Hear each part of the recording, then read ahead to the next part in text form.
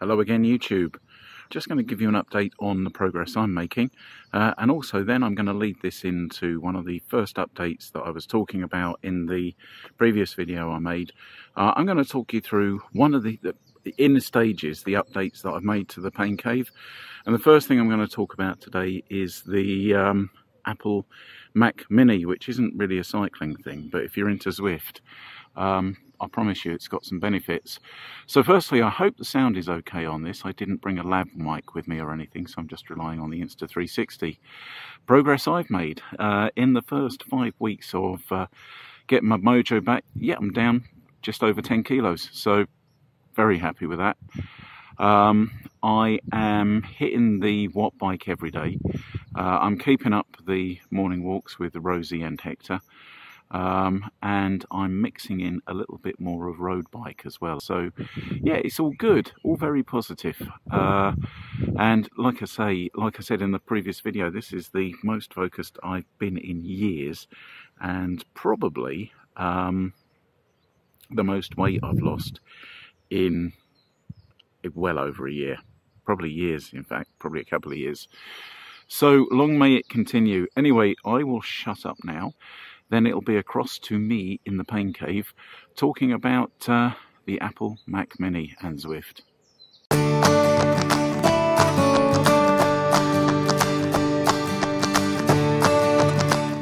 So yes, welcome to the Pain Cave, the new and improved Pain Cave.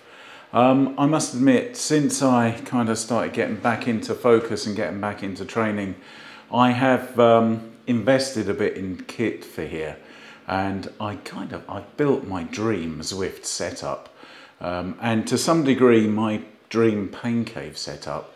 So I consider myself very fortunate there, until each month where I see the credit card bill.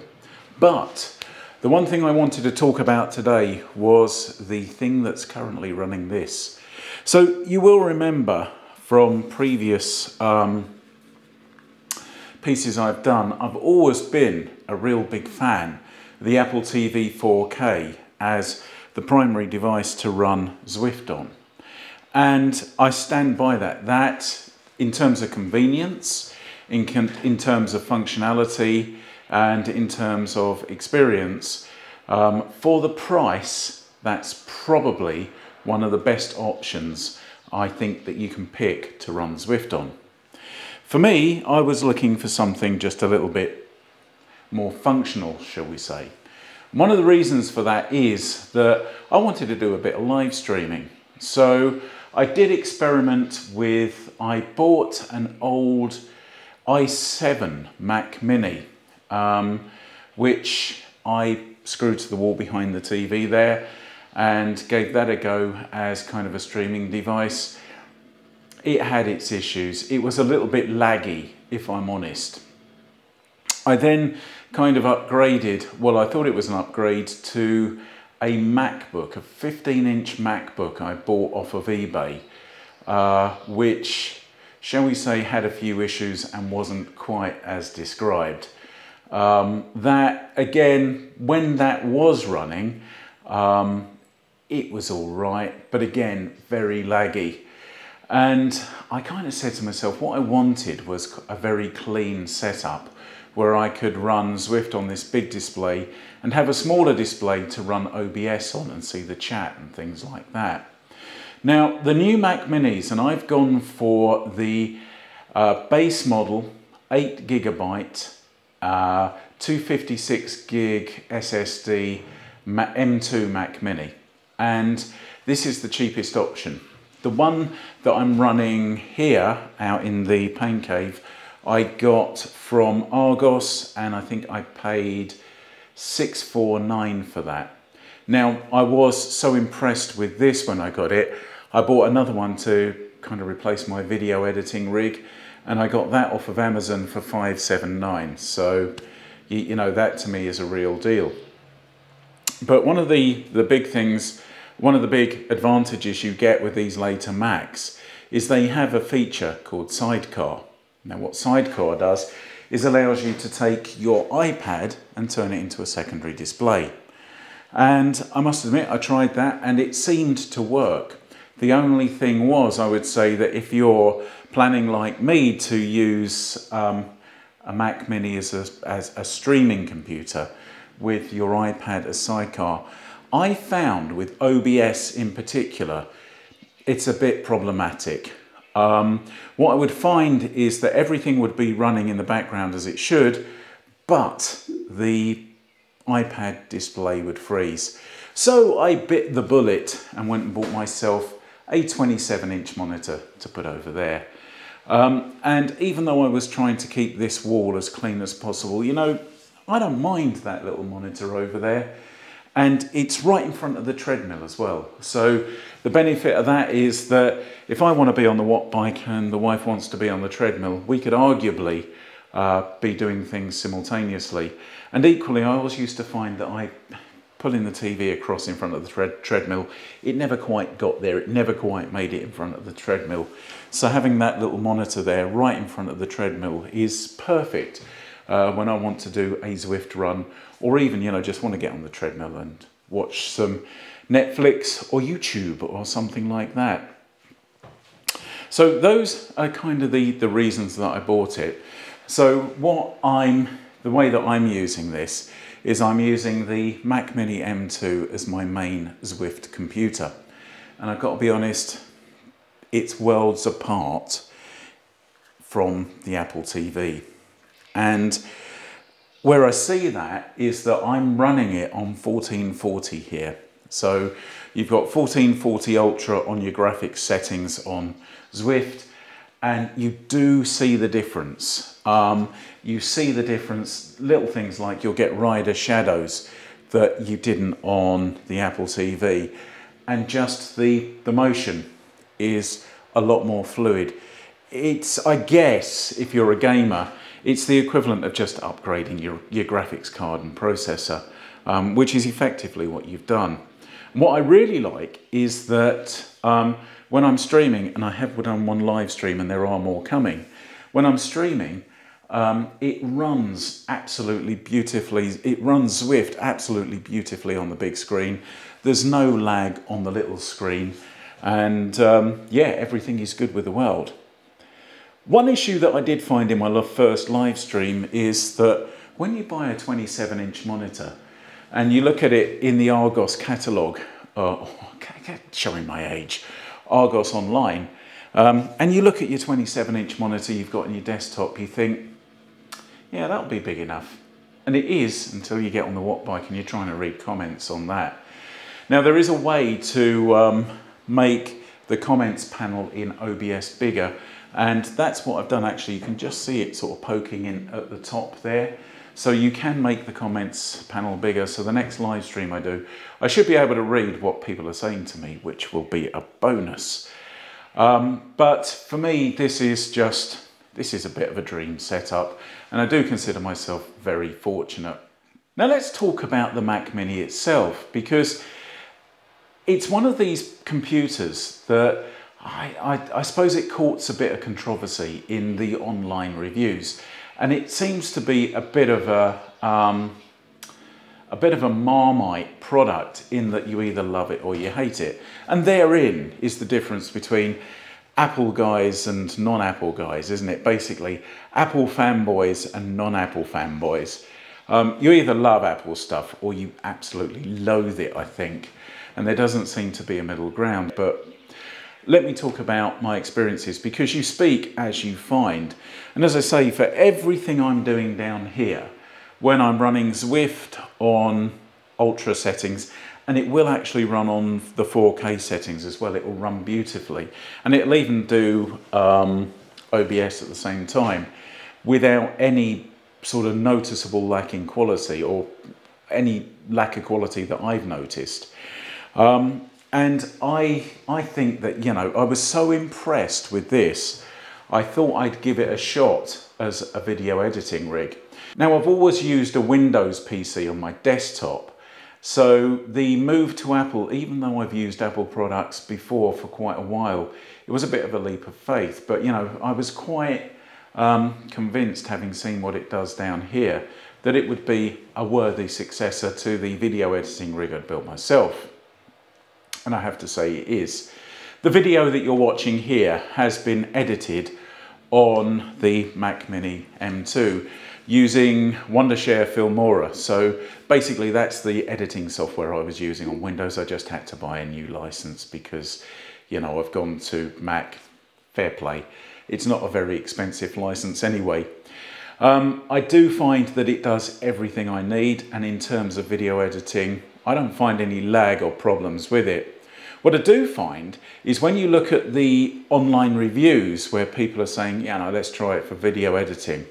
A lot of those reviews, they'll say, well, I'll just set up a typical setup here. I'll open 20 Chrome tabs and then I'll edit in 4K with 9 tracks of video and 8 tracks of audio and what have you.